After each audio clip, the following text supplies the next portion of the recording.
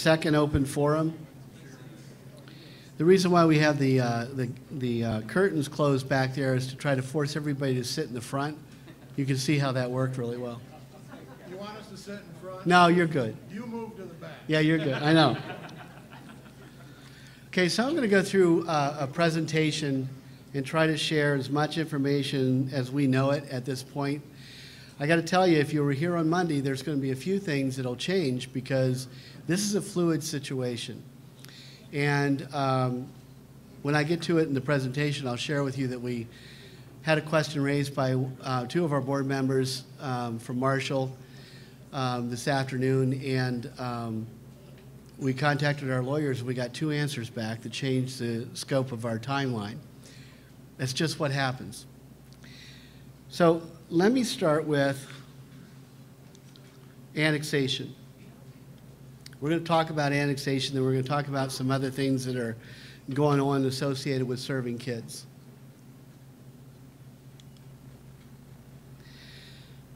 Here's what, and this is real broad stroke, and it oversimplifies it because this, the circumstances for Albion have been going on for quite some time.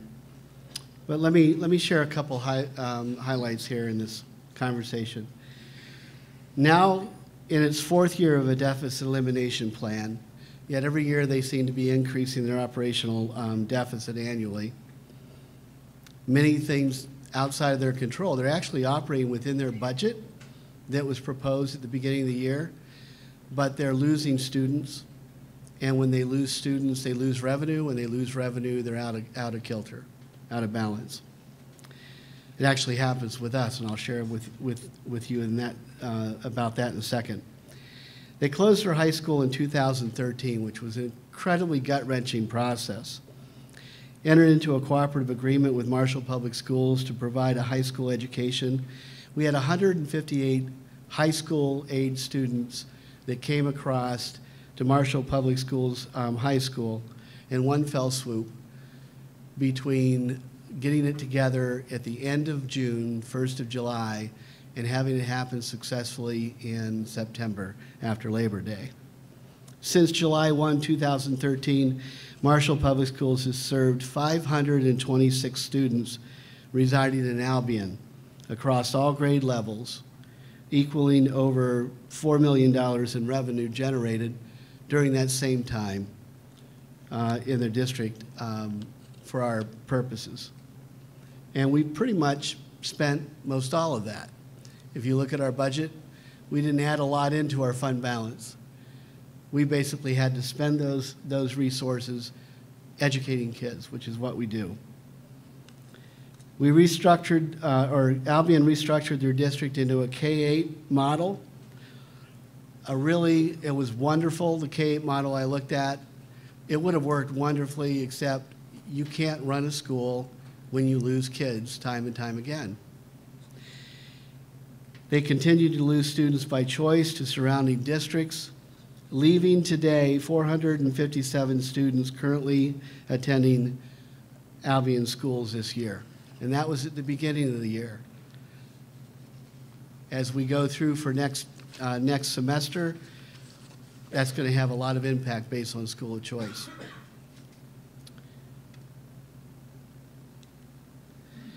Marshall Public Schools began the year with 55 less students than we budgeted. 55 less students than we budgeted, creating a loss of an anticipated revenue in our budget that was approved in June of $400,000 approximately. We immediately went about making reductions and cuts. We're planning on some others coming up fairly soon. And one of the big controversial cuts was not hiring back our general aides, general program aides, or LRE aides, to support all students in the general ed setting, especially students with IEPs or special ed. Imagine if we started cutting music and art and those types of things, which is what Albion had to do this year. They started out with music, art, STEM, or STEMA, for science, technology, engineering, math, and art. And they had to cut all of that out. They don't provide phys ed with a phys ed teacher for all of their students right now in their grade school because they had to cut all that out. An independent Albion school district is no longer a viable option. That was stated at least twice up in Lansing. They need a partner to survive. To maintain the level of quality of educational services in Marshall, we need to continue to increase student enrollment every year. We can't be stagnant because costs go up. So we have to continue to raise our population. You can tell out of the decisions we've made since 2009 with our expansion with the Michigan Youth Challenge Academy, with the work we've been doing with developing the first ever early college in Calhoun County, those things we do to try to build and attract more students coming into our district. The School of Choice window has opened for the second semester. We're starting to get applications in. And Albion has 5 neighboring districts currently driving buses into their community to take students out, into the heart of their community to take students out. No matter what action we take, we can expect Albion to have an impact on our enrollment in January. It's going to either be a positive impact or a negative one. We're not sure. We don't have a crystal ball.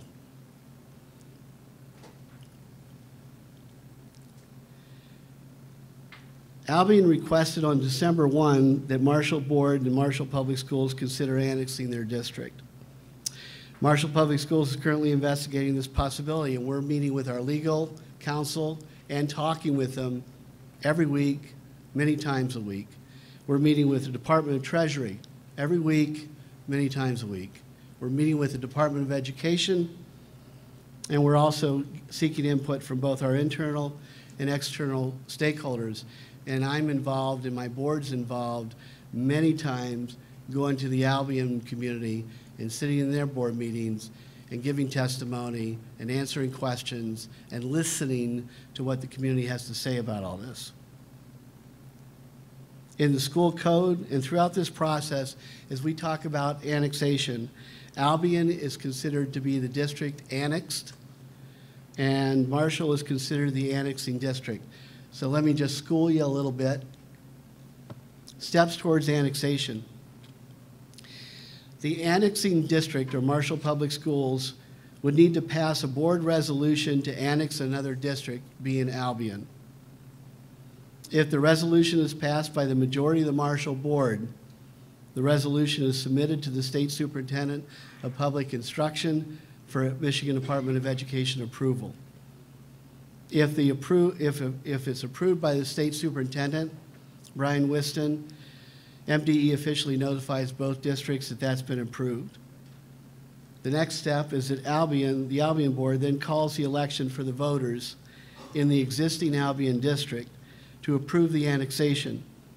In the ballot language, the date the annexation is to take effect is determined, and it goes in front of their voters at whichever election is determined to be the one that we're going to do. If the majority approval of voters in the election is verified and is positive, on the date of annexation, all assets and liabilities are transferred to Marshall Public Schools, and the Albion Board releases their authority. The Albion School is essentially then absorbed into the existing and expanded Marshall District. It's not a consolidated district. It's not creating a brand new district out of the dissolution of 2. It's maintaining the Marshall Public Schools, absorbing Albion into that, and going forward from there. Someone asked in the first presentation on Monday, how come the voters in Marshall don't get asked the question? Not our choice. School law, state law for an annexation. So let me talk about the annexation timeline. And this is really interesting because this changed since Monday. It actually changed 3 hours ago. My board doesn't even know it.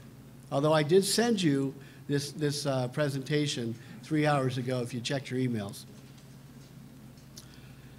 Marshall Public Schools submits the 22G grant proposal, and I'm going to tell you a little bit more about that, on or before December 22nd. 2015. That's the deadline to submit this competitive grant. Marshall Public Schools Board passes or addresses the resolution to annex Albion, and that has to occur in our board meeting in January, on January 11th. That's different than what I said on Monday. The Michigan Department of Education issues a decision after that gets passed, if it gets passed, and then Brian Whiston meets with MDE, talks with Treasury, they have a discussion with the governor, and they determine if we should go forward with annexation. We're hoping that we would get response back within a week, but basically we have another board meeting scheduled for January 25th, and we certainly expect that the state would give us an answer by then.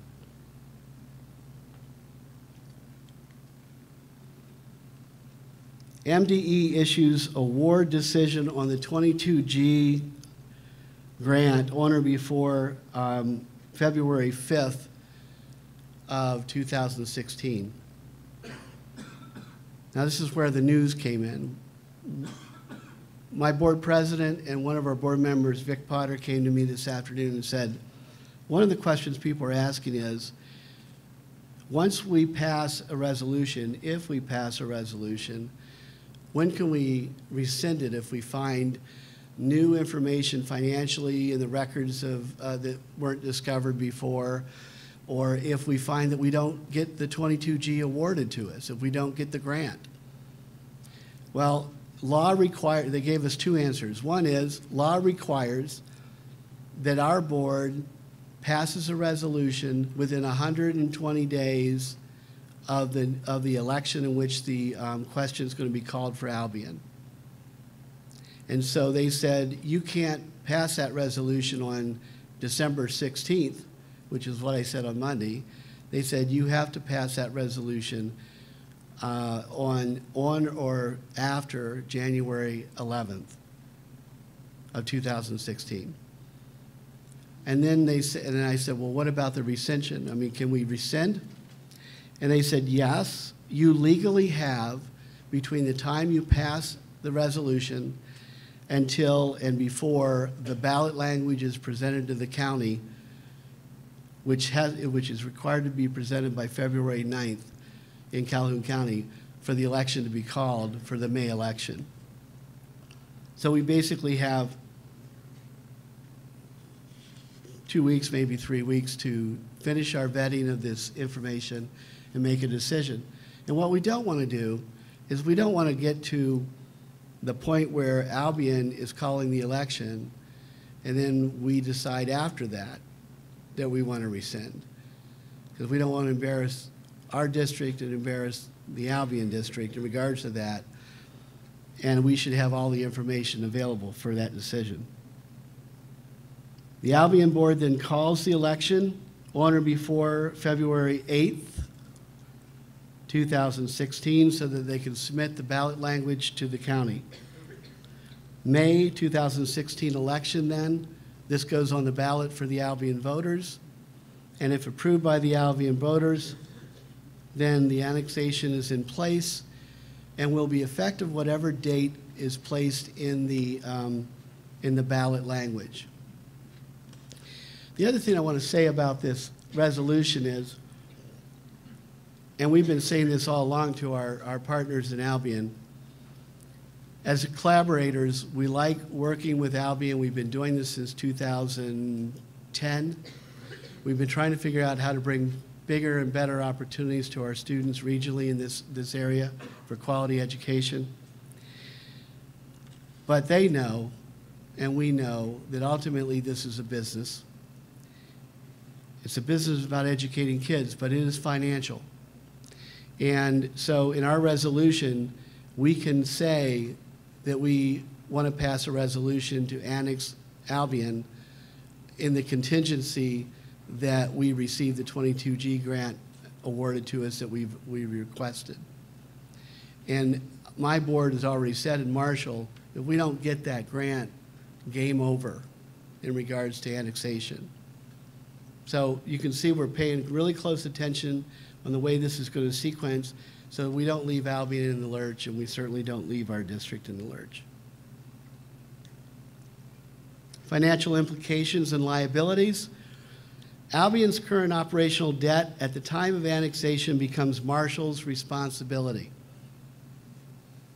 Albion's financial assets and their liabilities become Marshall's. They have 4 facilities, 2 of them are in operation, 2 of them are mothballed. Those become our responsibility. Property, equipment, technology, all of that becomes our responsibility and our ownership. Albion's sinking fund of 4 mills that they've generated terminates at the time of annexation.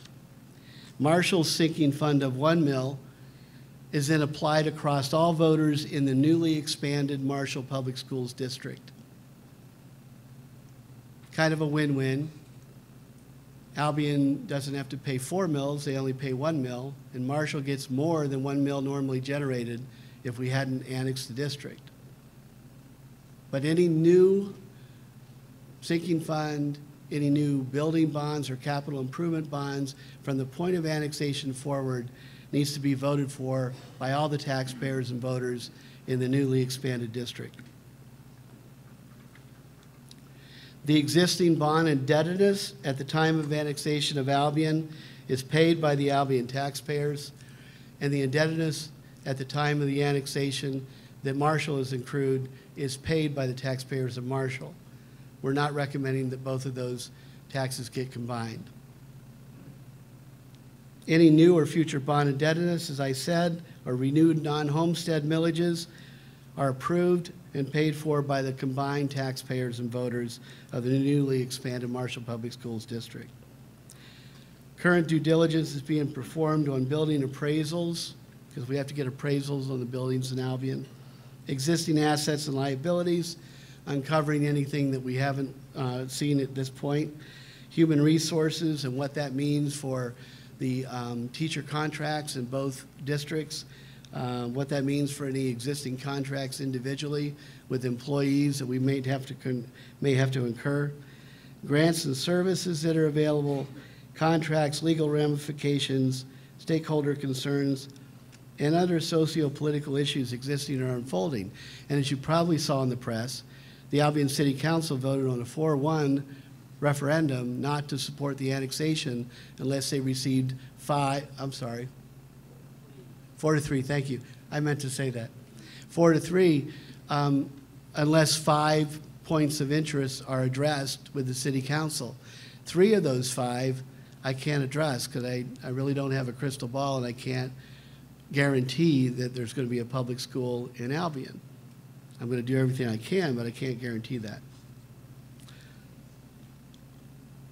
So the operating revenues and assets that come with an annexation. Let's talk about the 18 mills right now. Every district that I'm aware of has an 18 mills operational millage on non-homestead properties. With or without annexation, this is how it works. If annexation occurs, the 18 mills non-homestead that's generated in Albion becomes the 18 mills that we would generate. And 18 mills in the Albion School District currently generates $1.5 million annually. Okay? If we didn't annex, and let's say the school district had to dissolve, and the county had to come in and repurpose or redraw the boundaries, we would get whatever 18 mills is generated by that population of people that live in the boundary we get given to us or assigned to us by the county.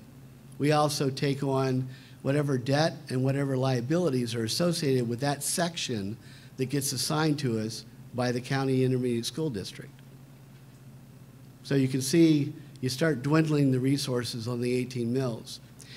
And while we are on that, school of choice, we've been an open school of choice district way before I got here. The open school of choice district means that we have an open school of choice, and we cannot deny any student choosing to come to Marshall if it's opened for any other reason except for falsification of their application or that they have history of disciplinary action that we can say we're not interested in dealing with. Other than that, we have to take school of choice students. The voters in Marshall have come up to me a couple times during our bond campaign and for the last 4 years while we finish our improvements saying, how is that fair that you have a number of students in school of choice coming to Marshall and they don't pay taxes to come here for our facilities? Well, that's true. They do generate revenue for us to operate. They generate revenue for us to maintain all the great programs and the multiple services we provide our kids every day. But they don't pay taxes.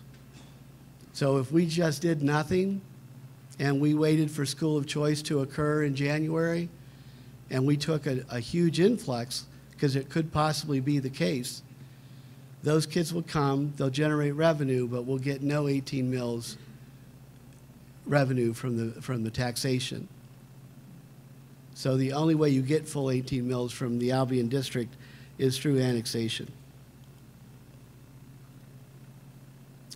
Per pupil foundation allowance. It's calculated at a daily rate for any students that come in mid-year. So when students come in school of choice, roughly you can assume that we're going to be calculating 50% of the FTE that generates from that student. So we would get, let's say we had 117 students come over. I doubt that they'll all come over from 6th grade to 8th. But if we had 117, don't kill me on the math, we figure we would generate about $430,000 for those students coming in for the rest of the year. And we'd, right now, without even considering transportation and other logistics, we would spend at least $370,000 on staffing and services to those kids. This is not a big money maker. It's not intended to be. It's intended to serve kids. But it's intended to make sure we cover our costs and we don't put the district in financial peril. Because the last thing we want to do is join two districts and have both of them fail. And we certainly have an obligation from my seat in Marshall to take care of the interests of this district, first and foremost. And then all those students that come to us can get full foundation allowance applied to them for the coming years as long as we retain them in our system. There are federal title dollars and state at-risk funds that are generated from the population of students that each district has. We just celebrated our 2015 National Blue Ribbon School, Gordon Elementary, this year. And one of the reasons why we got that award for exemplary academic performance was because we were in the economically disadvantaged group category, because we had 41% economically disadvantaged over the time of the five years that we had to calculate the student achievement.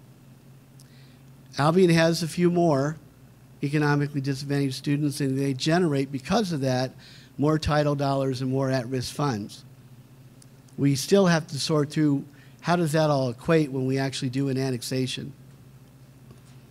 And then there's line item 22G for the district annexation and consolidation. It's a competitive grant through the Michigan Department of Ed, and I'll mention that in a little bit. And then there's local and state dollars or resources that come from grantors, community partners, and the legislature. When we did the cooperative agreement with the high school in 2013, we went to our legislators and asked for some support to bridge the funding loss of title dollars between the kids coming from Albion to Marshall, because the kids still need the services, but the money stays in the district that they come from, in which it's calculated. So the legislature said, good point, and they asked the governor to do a special appropriation of $350,000 the first year to help us bridge that gap. The second year, we didn't go after that money. We probably should have, but we didn't. This year, we went after the money again in 31H, and we got 2 years commitment for $300,000 this year and next year to help bridge the cost of serving our kids. That's creative. That's innovative stuff with the legislature. Some unknowns, and there are a lot, and I'm not going to oversimplify, but I'm going to try to give you an idea of this. Enrollment at the time of annexation is an unknown. School of choice is coming up in January. There is a possibility that Albion could lose a number of more students, partly because of school of choice, partly because of what's all in the press and the nasty negative things that have been said. But somehow people are going to look at that and go, should I stay or should I go? And as I say in a little bit later date, they have 5 school districts right now that are busing into Albion's community and taking their kids out. So an unknown is, how many kids are we really going to have when we get to annexation? And will there be a critical mass of students in grades K through 5 that will allow us to do a bona fide and viable and high quality elementary school in the Albion community?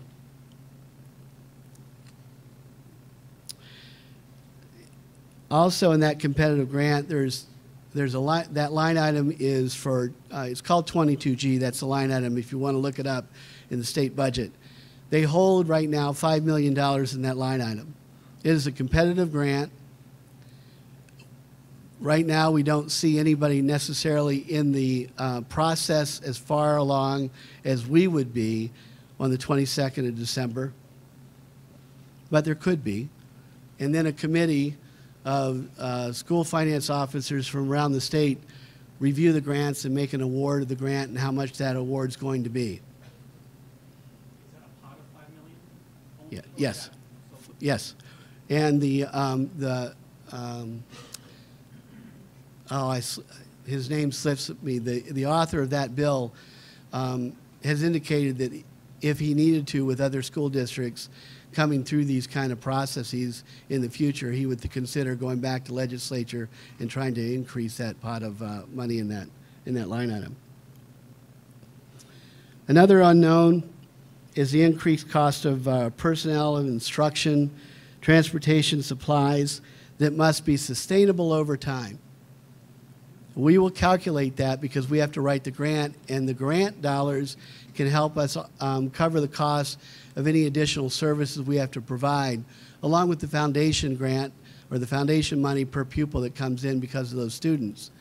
But once we have that figured out, there will obviously be sometimes things that come up that we didn't anticipate. And then determining the use of existing facilities still in operation at the time of annexation, and the liquidation of 2 facilities, whether we sell them or we raise them. The Albion community has to weigh in on that. What do they want to do with that? Give us some guidance in that. So we're not sure what that cost is going to be. There are some operational risks. There's going to be a higher concentration of students coming from different learning environments with different expectations than that of Marshall Middle School. And that's just not the Albion students. That's any school of choice student we have coming in. And we did an analysis of the data, which I'll be releasing soon, to demonstrate that out of all the schools that we touch in our boundaries, we do a better job with socioeconomic students in their performance, bar none. And overall in our performance, we do a better job than all of our constituent districts. But the bottom line is they're coming from a different set of expectations.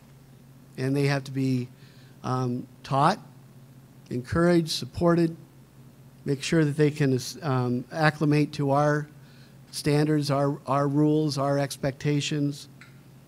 Logistics for transporting younger students, grades 6 through 8, instead of what we're currently doing with grades 9 through 12, a longer distance to school. That's an operational risk. I don't know if it's going to take more staff. I don't know what that's going to be yet, but we'll work it out. The timing between a decision to serve the Albion Middle School students and their actual attendance in Marshall. That's going to be an unknown operational risk. We might have students, if it's too long, students might select out. If it's too short, they might select out. So we don't really know the impact. having enough support available to help a higher number of external middle school students adjust and acclimate to the Marshall Middle School culture, its climate, and its learning environment. And then change always brings some level of instability and disruption to existing systems. That's just a systemic theorem. What annexation brings? It brings a 22G competitive grant with $5 million available for what they say is the annexing and or consolidation of districts or ISDs. And like I said, we think that we're the one competitor. We might have one competitor for those dollars. We're not even sure yet. Support from the Department of Treasury to help address Albion's operation deficit. They have been working with us nonstop, and they've been working with legislators to figure out how do we hold Marshall harmless of incurring debt after the annexation is over. Because what I don't want to do is stretch out debt that we have to incur over a long period of time and still be paying that off.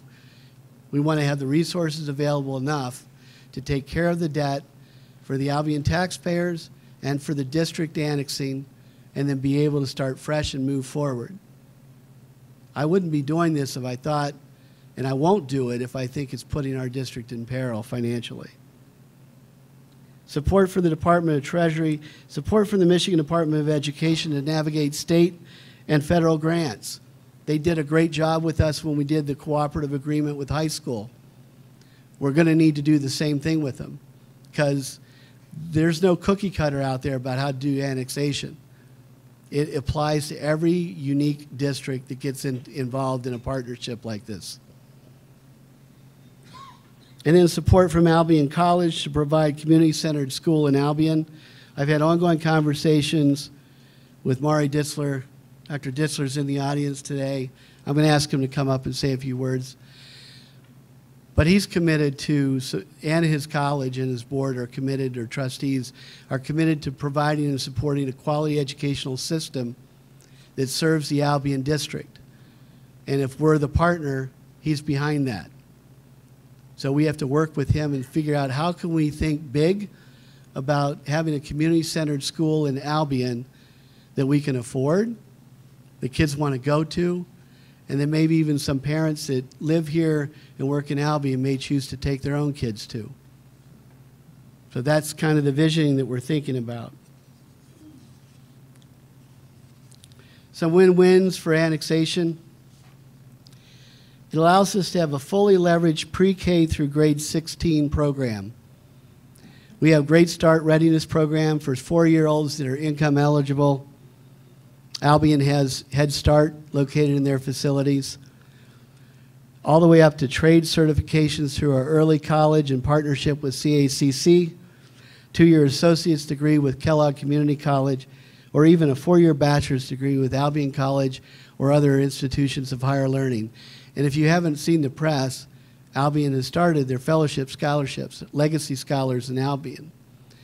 And they offer 10 full-ride scholarships to young people that have been educated in the Albion schools, have gone on to high school, demonstrate their capabilities of being able to perform well at the standards Albion College expects, and is willing to serve the Albion community in community service as part of their payback for the scholarship they get.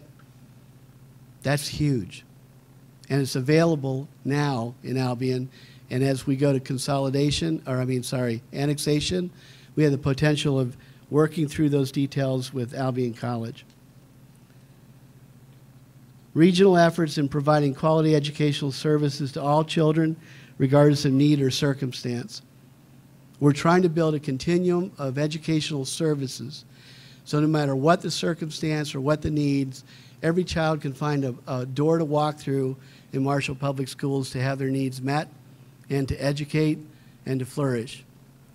We've got the Michigan Youth Challenge Academy for dropouts from around the state that we educate over in Battle Creek.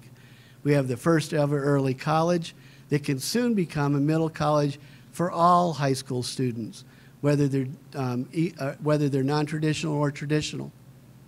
That's something that's in our sights that we might be able to develop. New partnerships forged with businesses, government entities, nonprofits, and communities to expand opportunities for our students across a larger geographic area. A Marshall district representing close to 18,000 taxpayers, feasibly serving over 3,000 students, and operating with a four-year institution of higher learning in Albion College and a two-year community college in KCC, all with locations within the Marshall Public Schools district. That's annexation. Let me talk about exploring an expanded cooperative agreement for the middle school by second semester. There's a lot of rumors out there, and I want to try to address these as much as I can. Every year, we are in a reactive mode to school of choice at the beginning of the school year and at the middle of the school year. And when I say reactive mode, technically the window opens and it closes the first Friday in the semester in which they're being educated. So kids can choose to come to Marshall by school of choice all the way up to the first Friday of their school semester. When we get the final count, we have to adjust classroom size, we have to adjust teacher assignment, we have to adjust how many new classrooms we have to add and if we have to add new personnel. And we have to do all of that while kids are being educated. And usually that's educated with a substitute teacher until we can get a certified and highly qualified teacher in place. Every year, every semester, we deal with that in a reactive mode. We are an open school of choice. Conditions are such that we could see a big impact coming up in January because of the circumstances in Albion. Or we can be in a proactive mode. Dave Turner spoke to the group last Monday. He's busy tonight, I'll tell you why. But we could expand our cooperative agreement, and it's being considered. It hasn't been voted on, not by Albion Board, they have not invited us to do it. Not by Marshall Board, we have not taken that to action. But it's a consideration for us to investigate. And the good thing about transparency is while you're investigating, everybody knows you're investigating. Bad news about it is while you're investigating, everybody knows you're investigating. And so everybody has a little bit of information to be dangerous. And all I'm telling you is we're just investigating. Is it feasible? Is it possible for this to be pulled off with least amount of disruption and with the most seamless approach to educating our kids? Albion would need to request through board action on their upcoming board meeting on 12/15 to serve their middle school 6th, 8th graders at second semester by expanding the cooperative agreement. Marshall would need to accept through board action on our upcoming board meeting on 12/16 to expand the cooperative agreement to include the middle school students grades 6 through 8 from Albion.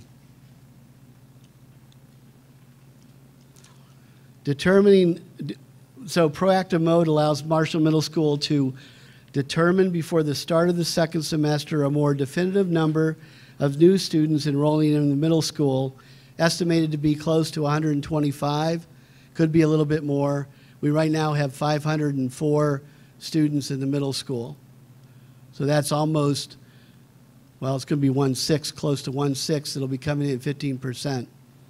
If we get that many, or we could get more.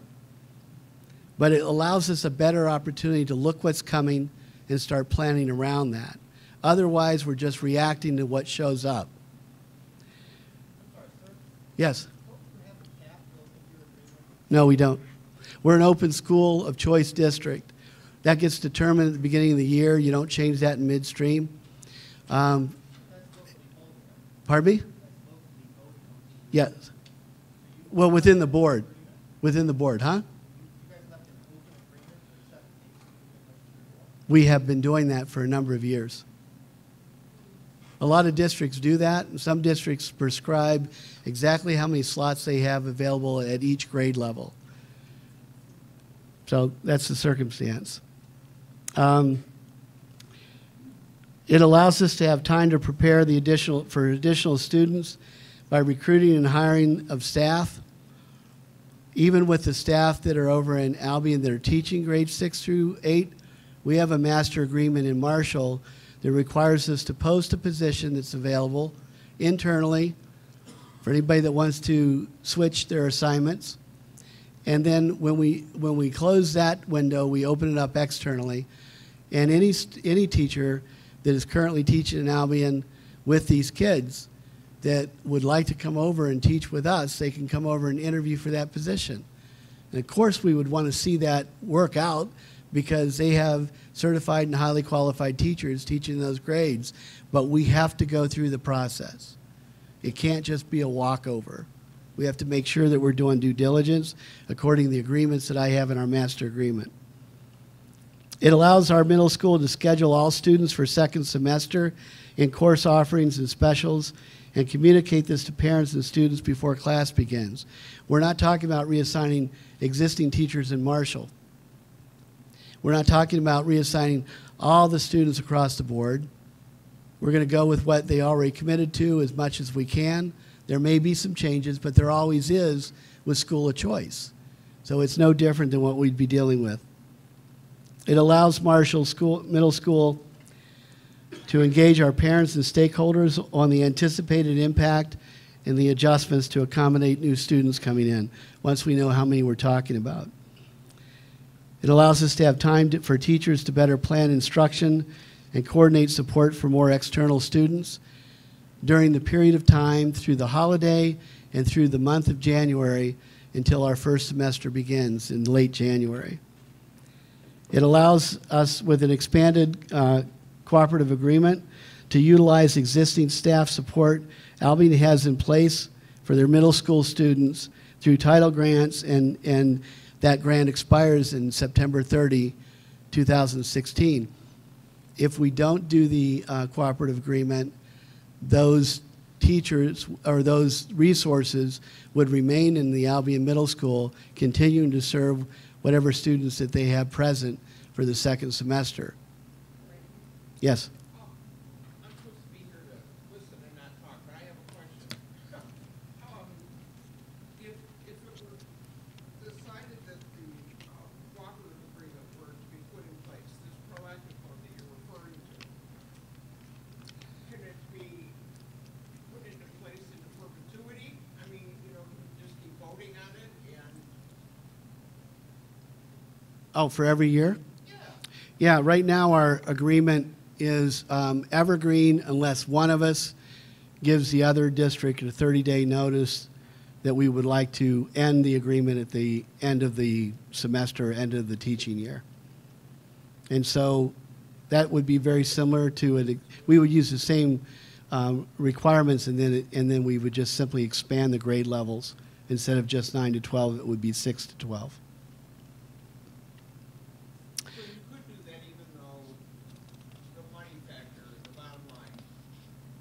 Yep.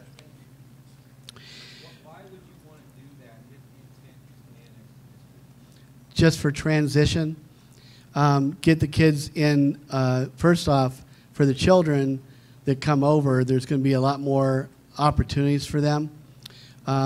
For our students, it expands our student base, provides us revenues right away for the remainder of the year, allows us to have a more global environment, teaching learning environment. And for the kids from Albion, they'll get specials, they'll get electives, they'll get phys ed, because we do phys ed 4 times a week. They'll get many more services that they've have gone without for the first semester. Does it create a clear line from point A to point B in the annexation process? No, the cooperative agreement simply extends the cooperative agreement. It would be a risk that Albion would have to take because they're going to lose revenue. But at the same time, if they don't find a partner, and let's say we say no to the cooperative agreement or to the annexation, or we find out for whatever reason it's not going to be feasible for us to do, if we back out, they have to finish the year. Treasury is guaranteed that they'll finish the year without closing, but they've also said they will not be able to function independently in the coming year after the school year is over with. Pardon me? They would be disbanded. They would dissolve, and I'm going to talk about that in a second. Currently, I've asked my middle school administrators to investigate the feasibility of expanding the cooperative agreement and to share information to Albion parents about our offerings. I did that 2 weeks ago, and Dave Turner went to his staff and said, "What do you think? Are we capable? Is it possible? Is this feasible to do in a short period of 5 weeks?" And the first reaction was a lot of anxiety and a lot of fear. There was also a lot of, yeah, we can do it. I believe we can do it. I believe in our staff, and I think we can pull this off very well, but it will be a challenge. And then the second time we had a meeting with them, we talked through and dispelled some of the myths and some of the rumors that were out there. Such as? One of the rumors was, Dr. Davis, we heard a rumor that you're going to lay all of us off and hire us all back in different teaching positions. And I said, no. Not far, I mean, farthest from the truth. There's not going to be any changes in teacher assignments unless a teacher voluntarily says, I want to do this instead of this. So we addressed that with our teachers.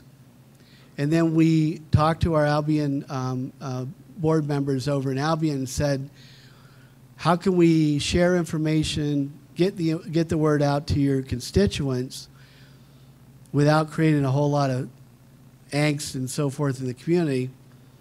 And how can we share with them what we have to offer so they see what's available? We're not doing this right now as a point of recruitment. We're giving it to them as a point of sharing information. Because if they look at what they're currently getting and what they could get, and how we schedule classes, and what our class sizes are currently looking at and what it could go to, I think they're going to see that and go, okay, I get it. I'm not so anxious, and they can wait for that decision that comes up next week.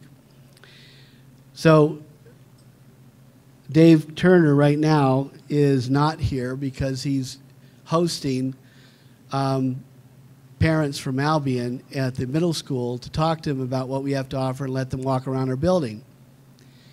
We brought over 117 6th grade through 8th grade today, just like we bring all our 5th graders in, which are about 170 kids or 160 kids, and we walk them through the middle school so they can see what does this new environment look like.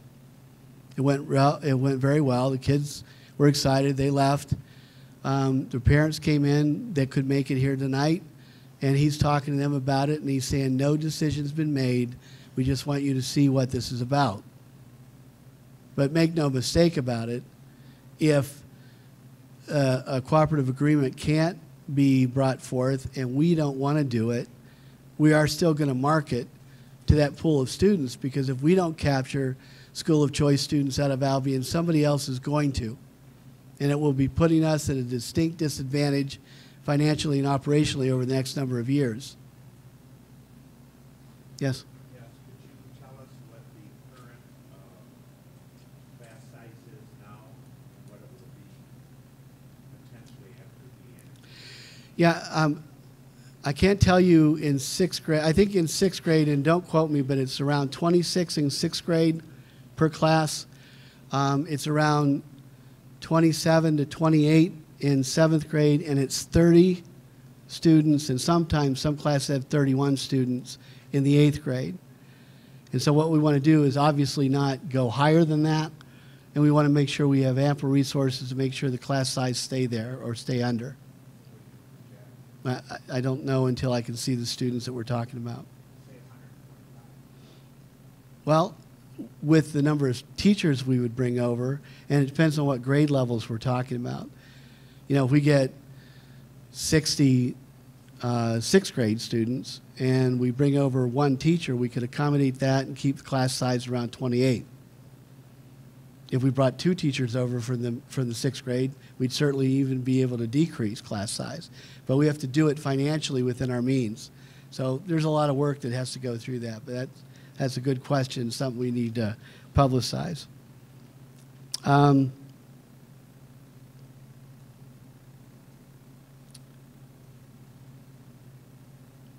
So it will provide an increased student population this current year, and to help our budget and through retention, we will be able to help our operational budget in future years.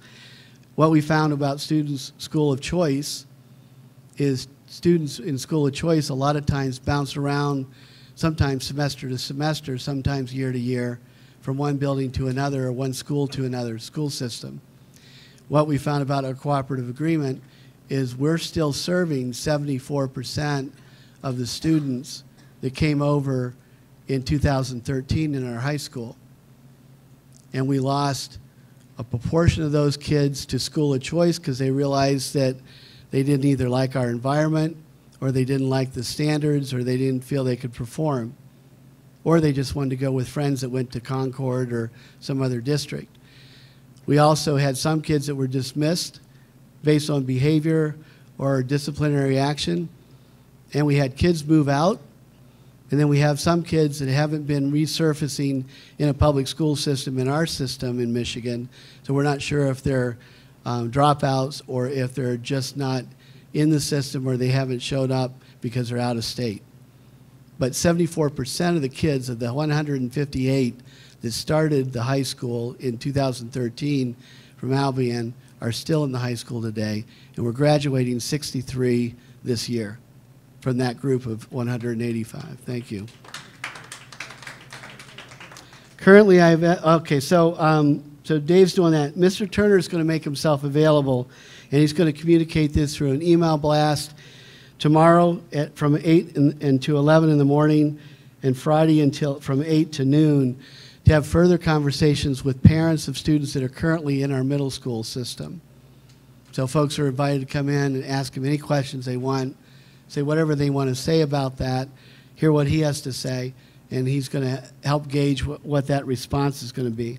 We're also surveying the parents from Albion about whether they think that this school system could meet their needs, their child's needs, whether they'd be interested in coming second semester or not until next year or not at all, and hopefully some reasons why they might choose that. So it helps us inform the Albion board and helps us inform our board should this question come up for action next week.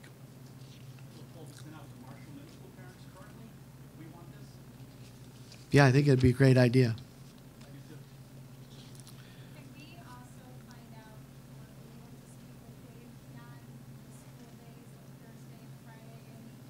I received that email really late, and we're, as parents and as a teacher in the school district, I have very little information to provide my middle school son with the anxiety he's feeling about what he's been told. Right. So, And as a parent, we receive no information about this. We are learning all of this through our middle school children. right. So all of that's coming, and Dave will work his extra hours, and so will Mike, in regards to making themselves available to answer any questions that you've got. So in closing on this, without annexation, the Albion school system will dissolve most likely in the coming year. When this dissolution occurs, the Calhoun Intermediate School District Superintendent and the board have to redraw the boundaries of the contiguous districts that serve the dissolving district's students. Randy, Yes. expand upon that point, it'd be somebody in the county ISD, it would probably be Homer and Marshall get divided up, probably. Yeah, they're going to have to make a decision, and they're going to have to take all things into consideration to make it a balanced division. So they're going to have to take about socioeconomic conditions, liabilities of buildings that sit in one newly carved out area versus another. They're going to have to look at all of that. And who they think can absorb the debt the best. Pardon me? And who they think can absorb the debt the best. Yeah. In a dissolution, a newly drawn district boundary for Marshall Public Schools brings with it new territory, new students living within that territory, a bigger tax base, and any assets and also any liabilities from the old Albion district that falls within the newly formed district boundaries of Marshall. These changes would come to Marshall without the financial supports offered by the state under annexation or consolidation, as I described. So we would be operating without a net, without a fallback. That's the state law. That's not something we asked for. This whole situation is not what current Albion staff and administrators and board members have asked for, or community. And we certainly didn't ask for it. But it's a situation that we have to deal with and address, or else it's going to be done to us, and we'll have to deal with it and react to it rather than be proactive.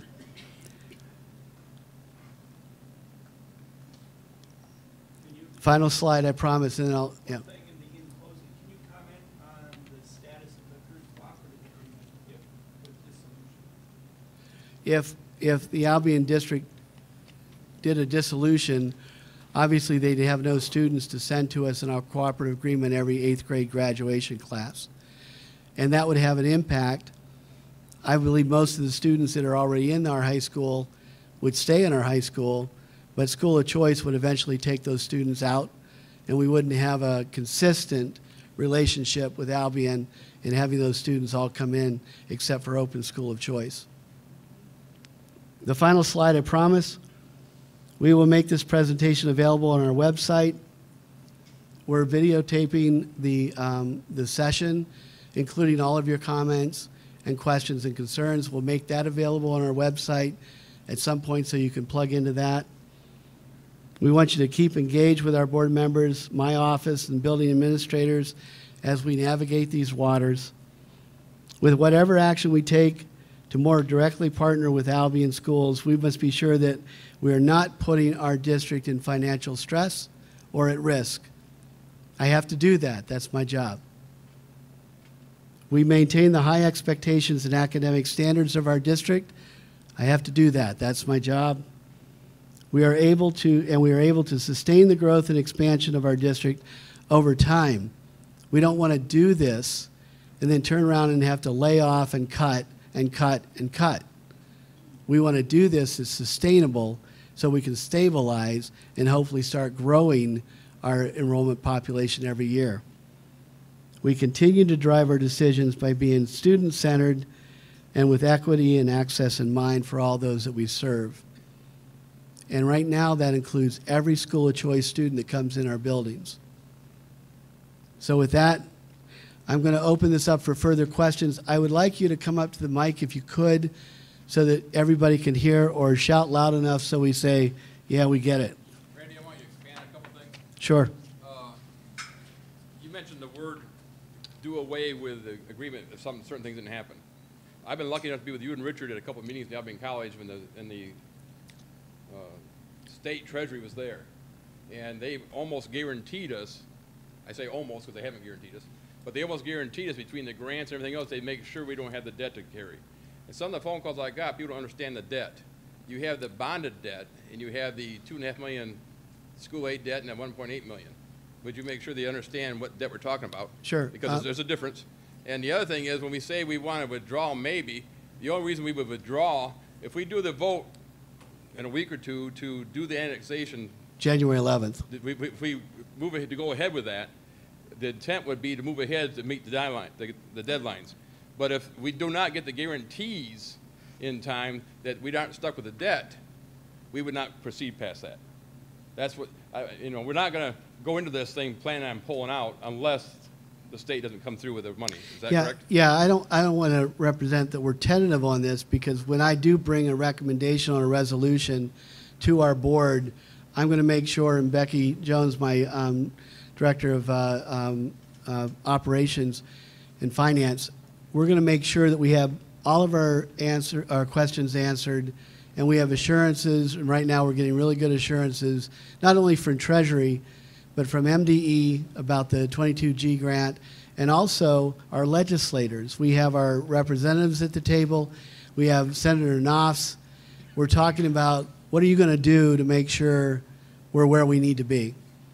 I've been talking with Mari Ditzler about Albion College. I'll let him say a few words in a second. And I said, let's partner. If we're going to provide a community-centered school with K through 5 in Albion, let's partner to make sure we can do that, even if we get challenged with the number of students that are currently in the hallways of that building, because we have to be able to sustain it so that kids will come back to a high-quality educational system. And that community, like our community, doesn't deserve anything less. Let me go back to the back. Can you give us an example of another school district that's annexed that we could take a look at? Is there any information out there that we can kind of go look at and see some of the problems or the solutions that they came up with in the same situation? Can someone help me with that? There's a landing. There's not been an annexation that's taken place in 1989. Fort Holt and North Huron up in the Thumb did 3 years ago. Okay. And like I said, you can see generally what the Fort Holt closed and that's a dissolution. But there are districts that have consolidated, and that's where both districts closed down together. Annexations where a district stays open and one district closes, but it doesn't. So you can probably look at that or Google it or contact the state if you want to go around and look at any of the impact that that had on the communities involved.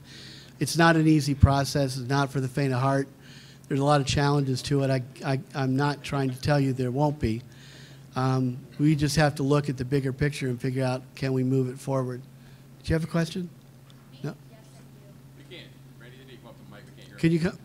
My question is, I'm wondering if you can tease out for me the benefits to the current students. There's been a lot of information how it benefits school of choice students as well as Albion students and to the district financially. But I'd like to know how it would benefit our current students that live here. Well, I can share with you the comments that were made by our students collectively, because, you know, we've been working really hard on helping to bring the kids together, give them an opportunity to meet and work with each other, listen to each other, problem solve, et cetera. Comments that we've been getting through the high school process, and I understand middle school is a little bit different, but they've said that the benefits are having more friends or more peers to choose from on friendships, to that they like the diversity. It's diversity from both experiences. The students in Albion were looking forward to more diversity in Marshall and vice versa. The Marshall was looking forward to having more diversity in their hallways. The challenging different perspectives on culture and thought and creativity and support on performance and skill sets and all of those kind of things seem to be what our students have expressed to me over time, and even publicly in board meetings and so forth, about what it's meant to them. Now, it's not all rosy. You know, every time you bring over a group of kids, there's going to be kids that are not performing well in the old school and not performing well here when they get here. A lot of those kids tend to select themselves out. There's going to be kids that will get into the rigor and expectations of our system and feel that they can't compete or that they can't perform. And we'll continue to work with them to help elevate their performance. The middle school, it's a little bit different. You know, there's 6th through 8th graders, and they're just starting to develop their self-esteem, self-concept, sense of self. We're going to have to do whatever we can between now and, let's say, January if we're going to do the cooperative agreement, but certainly before next year for annexation, to start putting our kids together like we did with the high schoolers, to talk about having them have shared learning experiences now so they get to get familiar with each other, break down some of those barriers.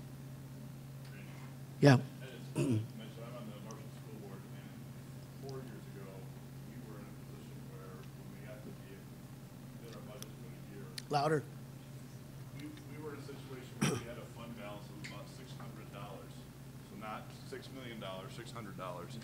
And so what we were looking at was having to go into a negative position, and we would enter into a deficit elimination plan. What that would have meant is cuts for our students in our school. And when we entered into the, can't hear, thought I had my voice. I need to borrow Vic's. So what we anticipated doing was going into a deficit position, and we were going to go into a plan for about 3 years to come back out of a deficit. So this was after there were cuts in the per pupil funding at the state level. What we saw is we brought in the Albion students into the high school, and they became our students as part of that cooperative agreement is we saw $5 million of additional revenue came in. What that $5 million of revenue meant is that my second grader and my sixth grader got to keep all the programs that we have and the wonderful programs we have in Marshall. What Albion has seen over the years is those programs have been steadily cut year after year, and what I've heard repeatedly from Albion parents is we've forgotten what was available to a school that has the array of services to offer. So part of it, absolutely everything Dr. Davis said is absolutely something that the kids are going to benefit from, but fundamentally we're going to maintain our programs and we're going to continue to grow our programs. I mean, my kids go to the zoo, my kids go to Chicago, my kids go to Mackinac Island. All these things are fantastic programs our schools have. We're going to continue to do those. We're going to offer them to the Albion kids that come over as we educate them in Albion. So that's really important to remember. To add to that, too, as we talked about additional resources that would come with the kids, through their title dollars that expire on the 30th of September of next year, we would get a social worker for general education, a math coach, a math academic support specialist, a reading specialist, a technology specialist to assist in incorporating technology within the instructional day for teachers. Those services exist in Albion still, even though they cut all the other things out because it's grant funded. So we would at least be able to benefit from that for the remainder of the year if we expanded the cooperative agreement. On top of that, we would be looking at making sure that we have additional counselor support, additional secretarial, a dean of students, our media specialist back, which we cut, and somewhere around 4 to 5 core teachers and some special ed teachers. So you can see, and that's not just targeted for Albion students, it's for all students in the Marshall district or for the middle school. So there's some benefits and additions that come with those things, kind of economy of scale that we add to our overall structure when we implement this. There was a question, yeah, back. When do we have full formas to actually review? We're moving financially in the direction from the website. We're doing the website for our financing fund 1.2 million surplus in the last 2 years. After cooperative, we moved 250,000, which is now 1%. We have no wiggle room. We're spending money on legal and appraisals now. So when can we do full formas to review in detail based on your application before the close? I'm absolutely sure that's going to happen before or right when we do the vote in January 11th. We'll have a good picture. We'll have assurances before we get to the Albion's need to call for election to know whether or not the resources are all there. Any of the expenses we're spending, whether it's us or it's Albion right now for this issue, is covered under the 22G grant. So we're going to write that into the grant as well. And they told us we could start drawing down on that now, even before we would go to a vote for consolidation. Are your local formulas that are in touch with local tax revenue and going down? Yeah, that is something that we're looking at in regards to the taxation levels in Albion and the taxation levels in Marshall. Yep. Our goal is to get to a 5% fund balance that's restricted fund balance in our budget and keep it at 5% for every year hereafter and not spend that core at all. And that's, to me, that's what the state's law now requires every district to have, or you get oversight. And I'd much rather see us get in a healthier way with the state than have to worry about people looking over our shoulder on whether or not we're making the right decisions on budgeting. So we're going to be really, really strict at that. This year, we did give a little bit of off-schedule increase for the employees. The first year that we did the cooperative agreement in 2013, we also took on the Michigan Youth Challenge Academy, and no one, myself included, all the way through the district, got no increases at all that year. And I said, just stay with us, no increases, no advancements on steps, nothing.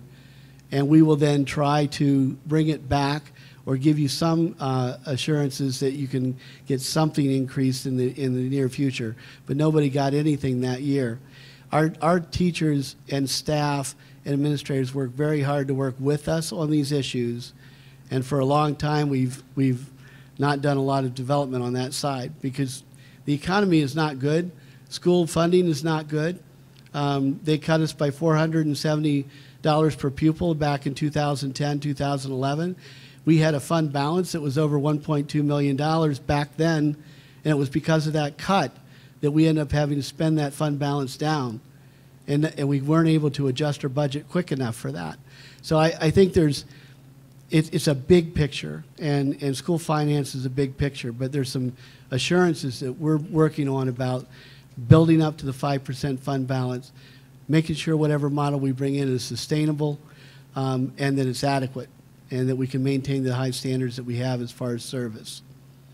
Back here, go ahead. Yeah. Just a really quick question, just go back to the anxiety level of the students currently in the middle school. I heard about the tour that the kids from Albion took today, and a lot of the commentary for the kids was just a lot of anxiety, a lot of fear, a lot of stereotyping. Kids who were very concerned about the Albion students coming in and basically being in a school within a school and being segregated and separated from them. And so I was just wondering if you could just speak to that a little bit, and that, you know, if we're going to go to the step and we know that these kids are going to be coming here, whether it's through school choice or whatever, what are the steps that we're taking so that, you know, the kids that are currently sitting in classrooms right now aren't really just scared and freaking out and coming home and talking to their friends and texting about all sorts of things that may or may not be true. Right. So with Dave's conversations and the administration's conversations with parents, and in my availability on that, we're going to start getting the message out there so people know exactly what's going on. You know, Yada, that we work really hard about getting our students together and have the opportunity to do some joint problem solving and so forth. There's an opportunity for us. I'm working with Albion College right now. We have someone that does the big read, and there's been some really good students that have come out of Marshall that actually played leadership roles in that. We've had 3 years of developing student leaders at the high school that have then come back and helped at the youth symposiums in the summertime. We're going to tap all of those resources together, bring them together with all the students that reside in Albion at the 6th through 8th grade, and have opportunities for them to come together for some learning and some sharing and some relationship building.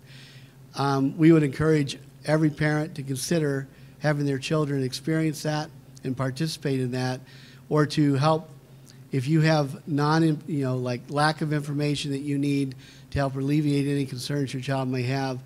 Through the teachers and through the administration, we'll make sure that the messages get out. But it's a short window. I'm not kidding you. It's 5 weeks. And we're going to be really busy over the holidays working on this, but it's 5 weeks, no matter what you say. When we did the 2013 transition to high school, we had July and August and 1 week in September to get that coordinated. Yes? My name is Hope Horton. I currently have 2 School of Choice students in your building. They've been here for 9 years, their entire career. I take offense to your comment that these School of Choice children come with nothing. Last year, I accumulated 500 volunteer hours at Walters Elementary for you, unpaid, unrecognized. I would like to correct your statement that School of Choice do not pay into your tax basis. I pay non-homestead taxes, we're farmers, into Sheridan, Marengo, and Marshall townships. That's 3 school districts. I am a parent that's appalled by the way this has been handled with our middle school students. I would like to know if it's true that Albion sent home a letter to their middle school students last week to inform their parents that the transition would happen at semester break. Is there any Albion parents or school board members that could answer that? Can I first? Why are they notified, Randy, and you haven't notified any of us? Yeah. There has been no transparency. Well, let me first respond to your comment that I said that School of Choice kids bring nothing. I didn't say that. What I said is, school choice kids come into this district, and they come from all over the place, and they come from different environments, and they have to have the opportunity to adjust and acclimate. I'm not sure what you're referring to as me saying that they don't bring anything into the system. The other thing is, I said, other citizens in this community have challenged me about how come we're allowing school choice kids coming in and they don't pay anything in the bond, because that bond initiative's been going on. The 18 mills is not the bond initiative. Okay. So that's what I was referring to. So I'm sorry you were offended, but that's where I'm Well, coming from. I can Now- tell you 9 years ago it was closed school of choice because my first child that entered Marshall Public, I had to apply. Okay, so the letter that went out last week, the effort on that part, and I don't know what the concerns were, so we do have some Albion people in the audience, but that letter went out as an informational only and not saying that the decision was made. Well, your Albion residents is where I gathered the information from today, and they are under the influence that it is a done deal, especially with the transformation and the visit today. Yeah. So there's information out there that's wrong. We all know that. That's Right. one of the reasons why Exactly. I'm here. Exactly. So Okay. we're trying to correct that as much as we possibly can. And like I said, it may come to a decision by Albion that they say, no, we're not, they get their parents coming in and saying, we don't want to do it. That's fine. I would be We're- concerned if I was an Albion parent putting my child in this situation mid-year. Right. There's a lot of anxiety on both sides. I understand from the student's perspective. I just want you to know that all the points I made about being more proactive and being in control of that change versus being reactive is our primary purpose of seeing how we can make that as seamless as possible. But given the circumstances, until those decisions are made, which they have not been, we need to continue to explore what the possibilities are. And I am willing to talk to any of them. I'm 9 years in the school district as Great. school of choice. We don't bounce around. This is home. Yep. And we want to maintain that. But Good. we need to know that there's a steady foundation for them. Okay. Transparency is key to the success of this merger, and you're failing to provide that. By speaking to our students without speaking to us first has created a lot of misinformation. Okay. Duly noted, so we'll bring that back to the administration. I also attended the Homer School Board when this was discussed. They provided annexing paperwork, the state website, and had a state representative there. You failed to do that in your forums. Has the ISD given you any recommendation towards this? Have you consulted the ISD? First, we've been talking about the differences between annexation, consolidation, and dissolution for some time now in our board meetings. So that information goes out. These forums are trying to give you as much information as we can about that process. Has the ISD given us any recommendations? They've been working with Albion School District in regards to their finances. The superintendent of the ISD has been involved in conversations with Treasury and involved in conversation with MDE. And he's also considering what his role is going to have to be should they dissolve. And so, yeah, can I say they've made a recommendation? No, it's not their place to make a recommendation. It's their place to provide services and support. Okay, I can also tell you today, my sixth grader came home after the Albion tour and said that one of the teachers in the classroom she was in chose to shut the door and not accept or welcome those students into that situation. That's an internal issue. If we're actually opening our arms to these students, every individual needs to do that. Okay. Wait a second. Mike, Yes, I'd like to answer the one question on the letter. can you come up?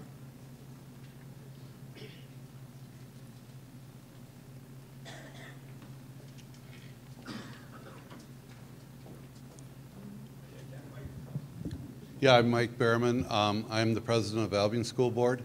And yes, there was a letter sent out.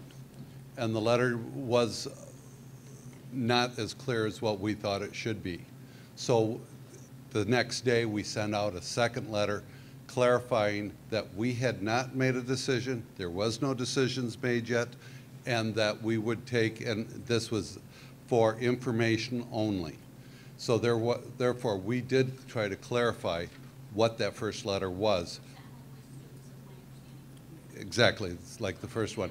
And then there was also a robocall that went out. So we made a mistake but we tried to take and rectify that mistake as soon as we possibly could. And it was, we've gotten a lot out of it and going where we need to. Mike, was the original letter and the second letter drafted by the same people? Yes. Well,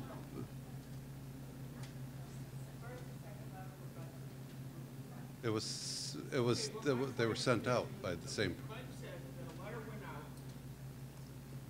We don't know the drafter of that. I don't know that that's as relevant as another meeting said that's not clear. And then a second letter was sent out. So The school sent sent, the first letter to change? Mike, let me answer this. yes. The first letter was written by the superintendent. Second letter was written by members of the board. Right.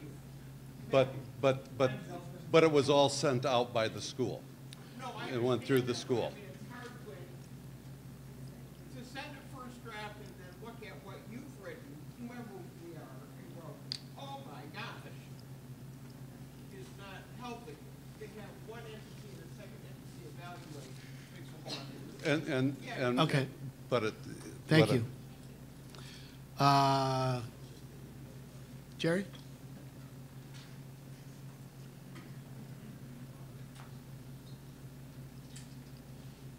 Thank you, Mr. Davis, for your presentation this evening. I'm here as a representative of the people of the City of Marshall and the Marshall School District. So may I take your position at the podium to bring these attention to the board and to the people of this community? Thank you. Jerry? Actually, can you just do it from the microphone? Just like anybody else, why don't you just stand at the mic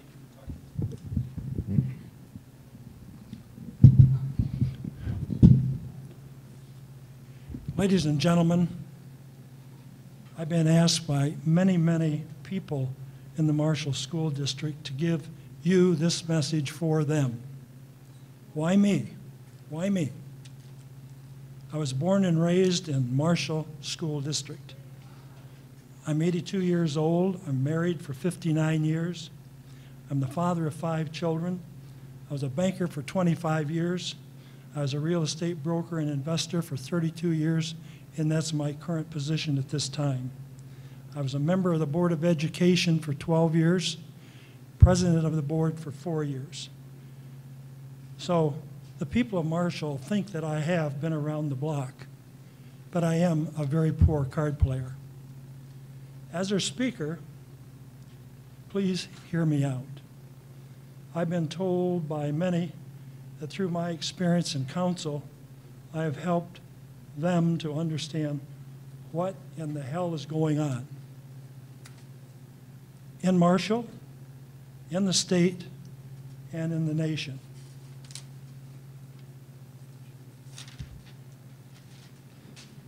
Subject this evening is annexation. Less than 5 school districts have annexed in the past 20 years, according to those of records. Does this tell you, school board, what an example?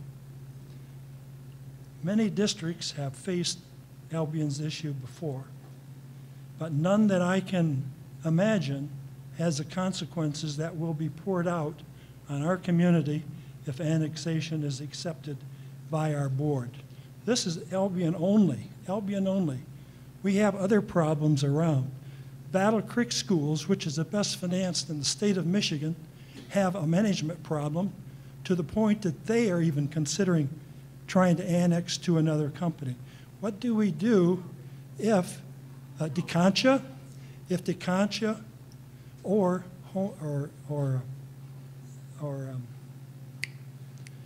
our surrounding people decide that they want to annex or send their people to this area? What's happening, people, is that people are not taking other schools as a result of what's happened in Albion. What's happened in Albion is a management problem, surely management, because they've not offered the programs or the facilities that's necessary to take care of this situation.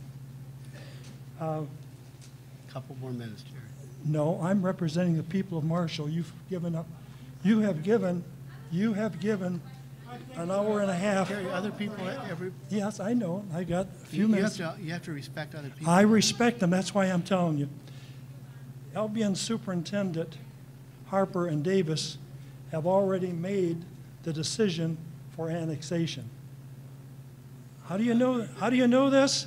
Because they're already talking about, in a few days, they're going to be bringing the grades over here to Marshall. Now that's without the acceptance or anything else of the people in that community. That's not fair. But annexation, we have nothing, not even Philip Boone, director of the Michigan Department of Education, last week in Albion, a meeting which I attended. Every question asked by the Albion board of him, no answer. It was great for me to be sitting in the stadium because Boone must have been a star running back at Michigan State, for he dodged every question until he was laid out by the left guard because he never ran through the center of the line before, and the people in the center knew these jobs and they had experience. Please don't interrupt it. Don't depend upon the state of Michigan. Don't depend upon the state of Michigan to help you in annexation. Jerry. They will give you the same answer as running back Boone did. You work it out personally, board. You Jerry, work it out. Jerry, we understand that you're not for annexation. No, I'm there for school of choice, and I'm going to give you many reasons why school of choice is the best, because this is one problem. You're going to have a problem from the surrounding schools, but by schools of choice, that is the only way that you're going to be able to control this situation. With all due respect, with all due respect, I think you need to yield to other people that need to ask the questions. I'm talking for all the people here that I've. No, you're not. No, you are parents. Let's look at it this way. Who pays the majority? Who pays the majority of the taxes? Who pays the majority of the taxes in the school system? 95% of the people are people that are 40 to 100 years old. So we have to give respect to those people and make sure that they're not going to be facing additional taxes. School of choice is the only reason. Why? 1 minute, Jerry. I cannot believe even discussing annexation with no thoughts of school of choice. We welcome all of the Albion students and any students of other districts by school of choice. Annexation, it will only be hell for all the students, parents, schools, city, and businesses. Okay. At present, the Marshall school system Jerry, is you're a gonna have to- solid you're gonna have and to end greatly respected and proud by all. Jerry, you're going to have to end it. Okay. We owe this Jerry? respect to our school board members, each and every one of our Jerry, leadership. this is not being productive. Yes, you are. No, they aren't. They're all talking to themselves. Instead of you. Miss, what's your question? Okay, thank you. I'm just curious, if we do annex, what is the plan as far as will K through 8 continue in Albion, 9 through 12 continue in Marshall? Thank you, I know I'm short. Yeah. Okay, a little much. Will students have an option? Will Albion's, or students Yeah. over there have an option of which school they go Yep. to? How are we going to control all of that? The preliminary plan is to figure out how we can design a kindergarten through 5th grade building or class school over in Albion. That would become one of 4 elementaries then that we operate if annexation should occur. All the other students, that's why we've been talking a lot about 6 through 8. Right. All the other students right now, we already have the 9 through 12. All the 6 through 8 would be transported along with the 9 through 12 here. Okay. And we don't have enough space in our elementary to accommodate the number of 200 and some students that would be able to come in to our buildings here. So that's also a logistical issue on why you'd want to have a school building remaining in Albion. So we'd have one elementary remaining in Albion? Yes, yes. And so then 3 buildings that won't be used then, from that point forward? Because there's 4 now. Yes. 2 that aren't used. So we would take that down to 1. Well, no. Oh, There's 2 being. Okay. There's 2 being used over there right now, and 2 that aren't. And Right. so, for us to maintain where they're currently at the old high school, with the swimming pool Right, and all the other yep. thof Okay. there's a lot of overhead costs on running that building. So if we were to use that building, we'd have to make sure we have multiple programs out of that building. So I have no idea what that's going to look like yet. And then the other thing that you asked about is we support school of choice, and Right. children always have a right, or parents do, to choice their students wherever they so see fit. okay, thank All you. right? Eric? Yeah, I don't know, maybe I missed it, but what is the $5 million? Is that gonna be capped? Because, I mean, even if you keep one school open, 3 other schools, 2 of those are really pretty dilapidated. So if you're gonna tear down buildings, with their financial debt of $1 million, whatever they have, that $5 million, up to $5 million is gonna be gone. Yeah. So is the state gonna say, this is gonna be up to $5 million, but we may have more? Currently, That it's, may be a 3-year down the road Yeah. plan to demolish buildings, but that's still gonna be a debt by us. Eric, currently it's, you can draw down the grant award for 1 year over a 3-year period of time. It is capped at $5 million. Each year that becomes available for competitive grants. And because we get one awarded 1 year doesn't preclude us from writing for others down the road. So I think Treasury, though, we're talking about the cost, estimated cost of $300,000 to raise a building in an appropriate fashion. We're talking about the use of the facilities and what would be best. We're talking about the overhead that it costs for them to run the high school in Albion, and how just having a K through 5 would not be able to generate the revenues necessary to pay for that. So we've got all of those things in our sights. We're looking at that and trying to figure out with MDE, with Treasury, and with the state budget what we can generate to be able to hold us harmless when we go forward. And that will be decided before our board votes on that, right? It will be I will, decided I will after not, the- I will not bring the recommendation if I'm not feeling comfortable with that at all, with all the evidence that we have. And the board won't take my word for it. They're going to have to take a look at the evidence that we've generated and what the decisions are and where the dollars are coming from. Yes? If I understand correctly, the current operational debt on an annual basis at Albion is $1.8 million. They have accrued up to $1.8 million in operational debt on their books as the close of the last school year. For how many years? It's been building for quite some time. They've been in a deficit elimination for 4 years now. What is this year's deficit? This year's positive $26,000. So it's not a deficit. It's not a deficit this year. Okay. Most of it's not about the deficit. A lot of it is about the cash flow. Right. What number of students have to annex into Marshall for it to be, or into the, stay within the new redistrict area to make annexation a net zero? You have to have that number. If you don't, you really. Well, we're developing that number because we're taking a look at all of the costs and the liabilities that are out there yet. And we know that there's liabilities in regards to loans, short-term. Mike mentioned about the cash flow. They have a sinking fund with dollars out there. They have a cash flow loan that each district does anyways for state aid that needs to be paid back.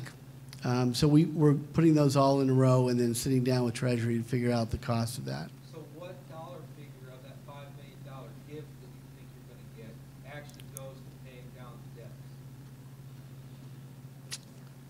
That would depend on what the state does on. Yeah. That depends what they would do. Because there's a couple avenues that we can actually get relief from the accumulated debt that is not available to Albion right now if they stood. From the grantors of the loans, they're gonna relieve the debt? Now, we're talking with legislators, we're talking with Treasury and MDE, so, and state government. So, we have to look at all of that. We have to make sure that and as Vic said, before we go to an annexation, we have to be assured that we're going to be held harmless for any carryover of debt after the annexation. It's my understanding that the 22G, whatever it's called, can be awarded in full or in part.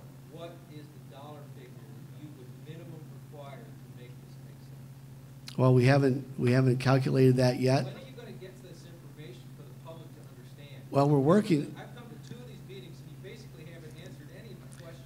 Look, I haven't generated a lot of those details yet. Every single day we're unfolding that stuff and we're working through it. Well, I'd like to know when that's going to happen.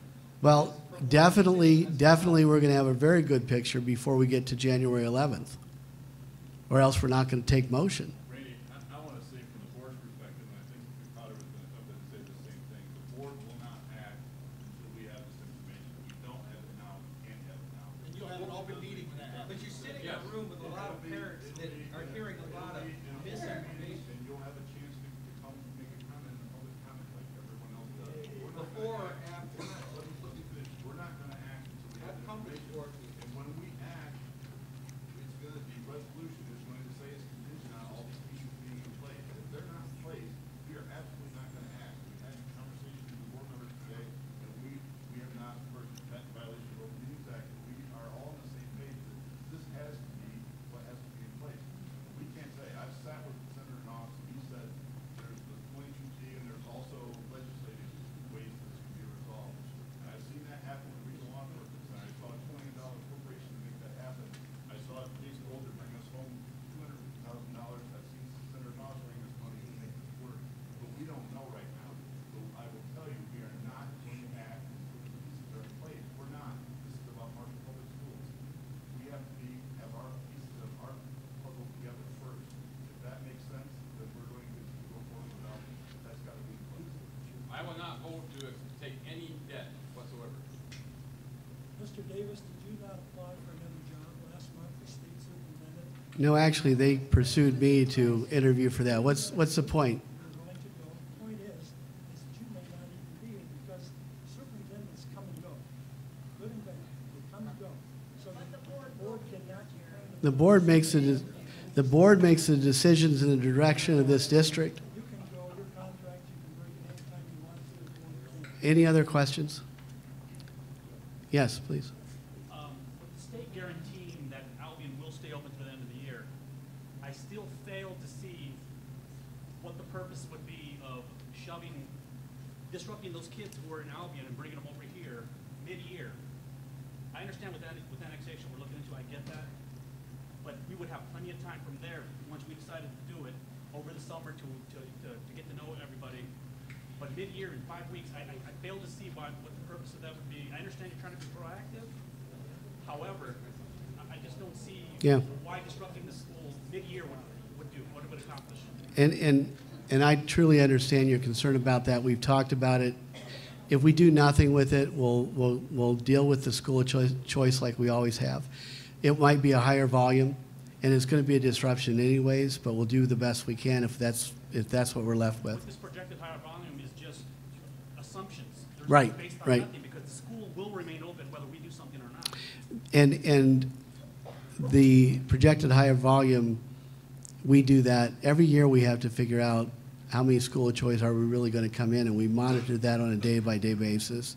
There's no magic to that. There's no absolutes in that. We just take the kids, make sure that we're vetting them, get them connected, and get them started. There's always a problem with adjustment with school of choice students simply because we need to get them into class as soon as possible and try not to disrupt the educational process for them or for any other student in the hallways. So I get your anxiety about the timeline. I understand that. Nels? I can maybe provide an answer. My name is Nels Christensen. I'm on the Albion. Might have the mic, but you might.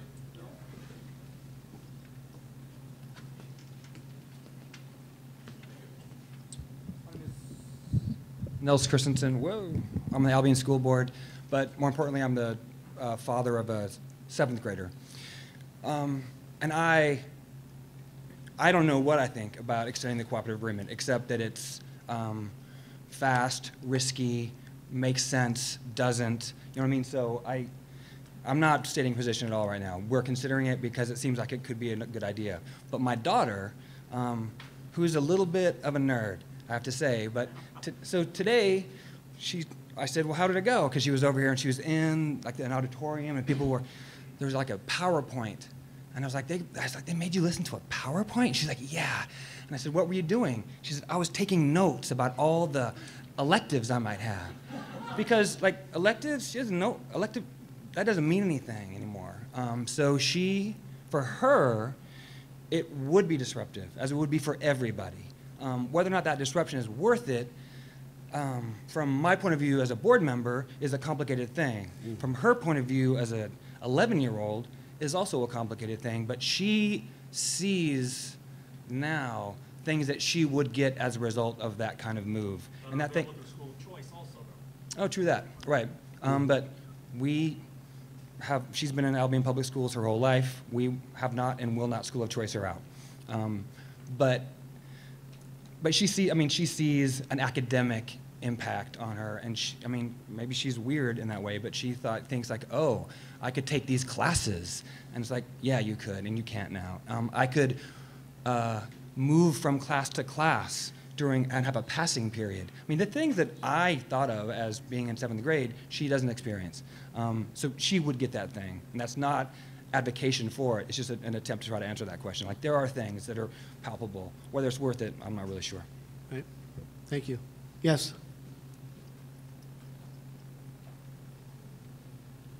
Hi, I'm Ann Clotter. I'm not a parent, but I have concerns. And it seems to me it comes down to either we do it to ourselves or it gets done to us. It's going to happen some way.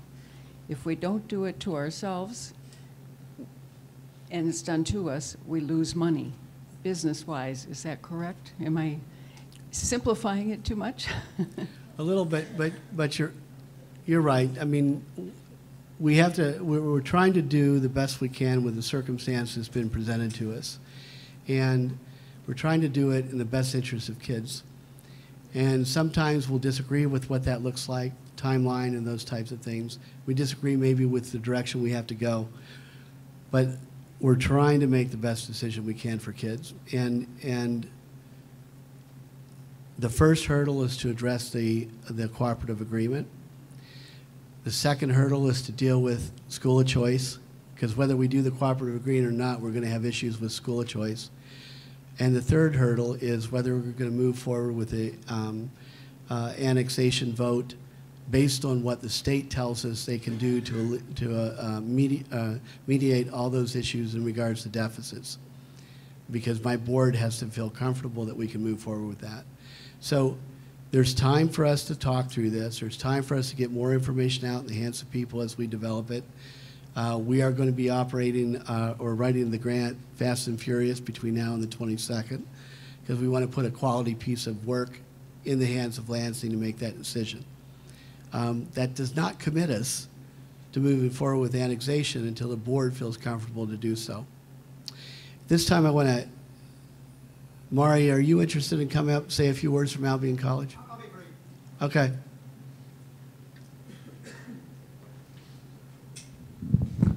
Yes, time's late, so let me just be real brief and start out by thanking all of you as residents of Marshall and parents of Marshall and school board members. You didn't have to take on this conversation, but you did. We had to have the conversation at Albion because the state told us that we weren't viable next year, and we needed to find someone to work with. But you didn't have to take on the conversation. I have no idea how I would have responded if the school system my children went to had taken on this conversation when they were growing up. Some of you are nervous about it, some of you have supported it, some of you have opposed it, but you've done it in a polite and open fashion. I thank you for it. Thank the board for the work that they've done. It doesn't surprise me that you do it because 3 years ago when we needed help with our high school, you stepped forward, you were a good neighbor, you did a great job of educating our students. All the students I talked to who have gone from Albion to Marshall have talked to me about a positive experience. I'm sure there were some who would say otherwise, but the ones I've talked to have had a positive experience, and we thank you for that. It's not easy for the Albion community to make this request. Not easy for the school board. A lot of courage for them to vote 6-1 to make the request. It's hard to say that we can't make it work, but in fact, we haven't made it work. And it's not because people haven't tried hard. It's not because teachers haven't taught well. It's not because parents haven't been involved. It probably started 300 or 400 years ago when the system in our country was put in place that created wage and economic inequalities. Probably gained speed 50 years ago when we didn't think carefully about having a city that was reliant so much on single industries, so much on industry. We didn't look for the fact that we were going from an industrial to a post-industrial world. We didn't make those anticipations. Whose fault was it? It's hard to say, but it happened. And then school of choice was passed. Some like it, some don't. It certainly didn't serve the Albion public schools well. So a series of things happened that brought us to the point where we have to ask our neighbors to help us out. You don't have to vote to do it, and I hope that you'll look at it very carefully. But I hope you'll give us good consideration, because we will send you good kids. I had a chance to walk around the Albion public school system over the last year and a half that I've been here, and they're great kids. I love them, and you would too. I know you'd love them if you got to meet them. And so if you accept the annexation and they come here, one of the things you'll be getting is some really good kids, and they'll be getting a good education. So we thank you for it, and we thank the folks in Albion who have made difficult decisions. Nothing has come to pass yet, because you have to make a difficult decision, and so do the voters of Albion. But what I can promise from Albion College is that we are committed to building a sustainable community that people all over America will look at and say, how did Albion do that? How did the Albion community do that? Because we are going to create jobs for all of our citizens. We're going to find health care for our elderly, and we're going to find a way to have a model education for our young people. And Albion College is committed to doing that. We will soon vote on our priorities for the next 5 years. And the vote hasn't occurred yet, but I can say with great certainty that one of the 3 or 4 elements that we will say that we're going to think about every morning when we wake up at Albion College is how do we build that sustainable community? And that means we need to help create an excellent education in the school district that includes our campus. And if there is annexation, the school district that includes our campus will be the Albion and Marshall district. And we will be committed to making certain that young people, K through 12, that are in that district are getting a model education. I don't know everything that we'll do to help out, but what I know is we have remarkably bright faculty, we have good students, we have a dedicated board of trustees, and they're all behind the task of creating one of America's exemplary public school systems in that community. We will do that whether or not annexation goes through. We don't know what's going to happen. We're committed to making an exemplary school system for our young people. If annexation goes through, we look forward to partnering with all of you in that effort. Thank you, Mark. In a real, tangible way, what do those platitudes mean? What does your commitment mean? Give me an example of what you're willing to do, what your school's willing to do for this community in Albion if this annexation goes through. You know what, I think you can look at what we did last year, the things that our faculty are doing. We made a commitment that young people who had need and went through the public school systems and applied to our institutions and were accepted could attend at no charge.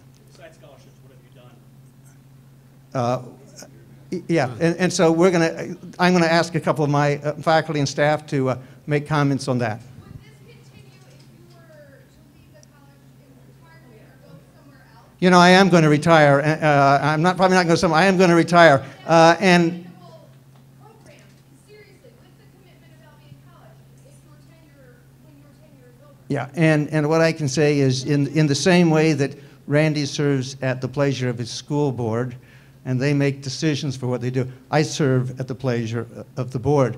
And I have this commitment because the board had that commitment first, right? They had that commitment before I was hired, and they'll have the commitment when I leave. And our faculty and staff have the commitment, and so do our students who are out doing service to the community, who are doing tutoring in the community, who are looking for opportunities to open up facilities around town so that they can be co-curricular activities for students. And you know, it's going to be the best activities that our faculty and staff can come up with. And so let me turn the microphone over to someone who's thinking about those activities.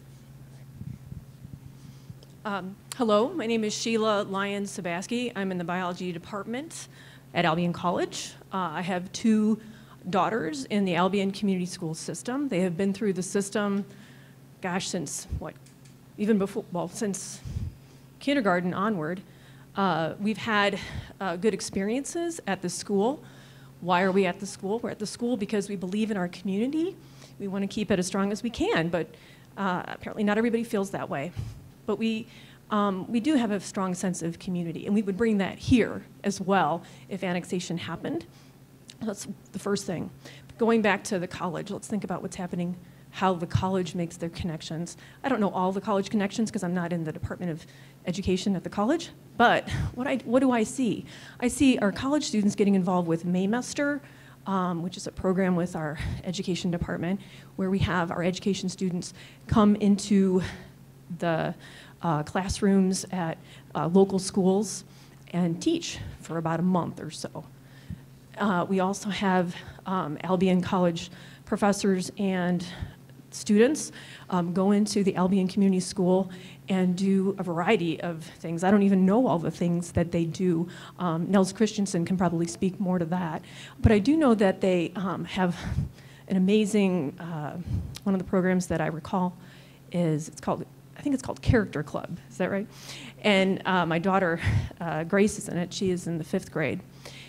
So what do I learn from it? She brings things home because she learns things like how to be a better gardener. They're learning things about how to, where does your food come from? How do you eat new and exotic foods? Like I never ate a pomegranate before, so she could bring home those things. But they're learning about sort of everyday life skills and learning about working with other people. And those are just a few examples of how the college works. But it seems like college students are always going in and out of the school, helping out in classes. And I see that, I've heard too from my younger daughter, Stephanie, who's in 3rd grade, how they've got college students that come in and out of the classes all the time. I imagine that that kind of relationship would continue with annexation. Thank you.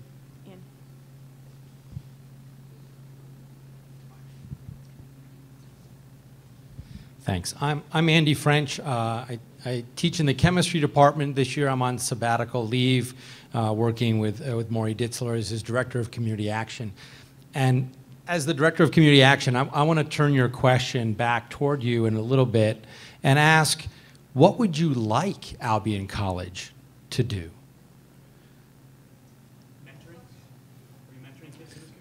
We mentor kids in the Albion community schools right now. Maymester is in Marshall in May. What else would you like? What in terms of your question is the Marshall will be part of our school system. We're committed to working with our school system, and we're not going to follow the restrictions after the city boundary. When we have a partnership, it's a full partnership, and we will be bringing the programs that we do with our students in Marshall and Albion will be sharing those with Marshall. I'd love to see those scholarships expanded beyond Albion into the region, because a lot of kids that live here stay in this area and will help the whole area be better, not just Albion. I understand that's where you reside. I get that. So you don't know So, as the director of the Build Albion Fellows program, which is this scholarship that provides tuition, room, and board in exchange for summer work at the college and for community service work, that program is committed to providing 10 scholarships to students of need. As the director of that program, I can say that I would support an expansion of that program to meet the needs of students in this school district. Well, the problem is it's one of resources, right? So every scholarship that we give costs a whole lot of money. And so we've been able to commit to 10 spots.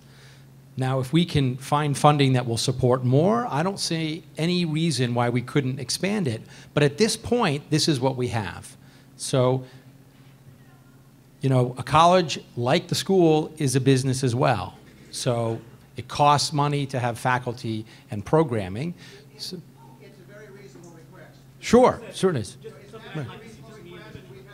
We've begun conversations with funders about free to extend it to there, so you know, it certainly ought to be on the paper. Yeah.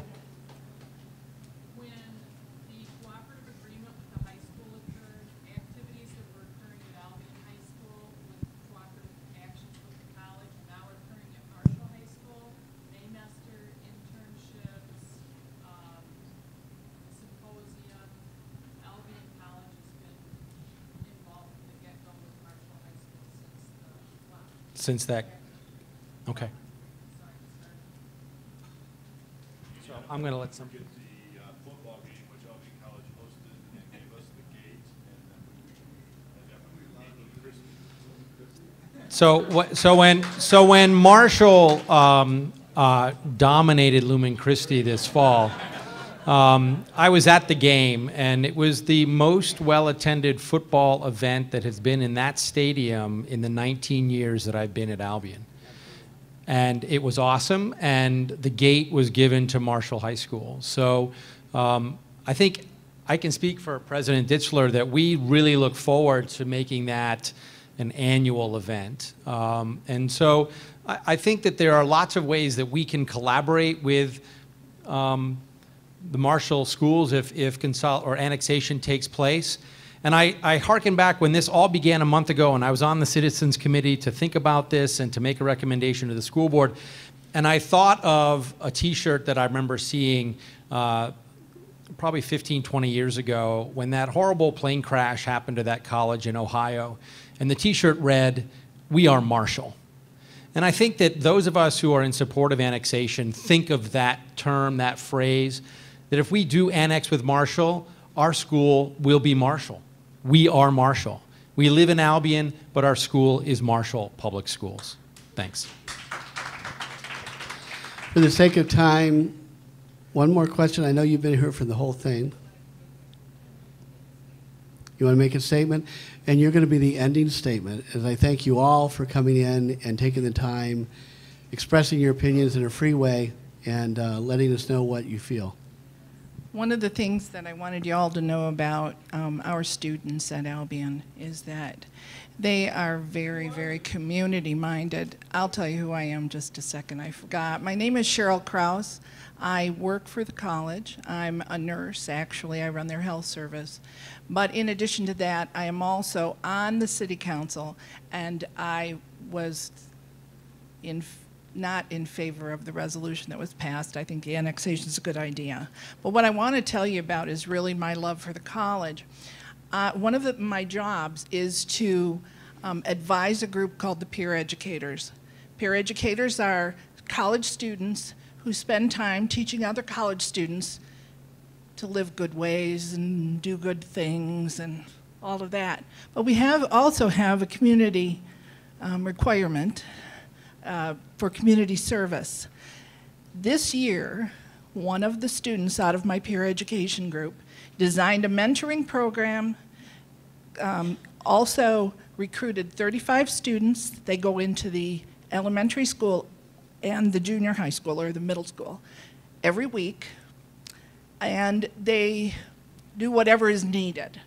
What I want you to know is that there were some problems with scheduling for a while, and they were so disappointed that they were not going to get to do that possibly, that for about 3 weeks, I had people in and out of my office saying, "Can't you do something?" It's finally worked out.